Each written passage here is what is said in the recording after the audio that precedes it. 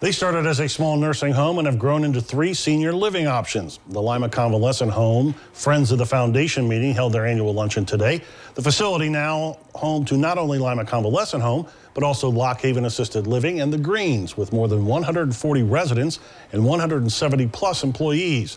The foundation heard from author Emily Zarecki, who used to live in Lima. Her book, Golden Scars, describes her journey through breast cancer and the death of her husband. She hopes her story can help others. Some of the things we can control when, something happens unexpected is how we respond to it. We can really choose, are we going to be bitter by what happened, or are we going to try to make the situation better?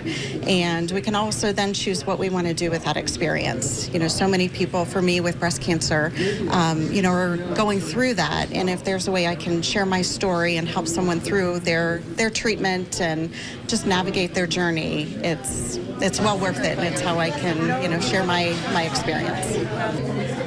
And you can find her book on Amazon and Barnes & Noble online.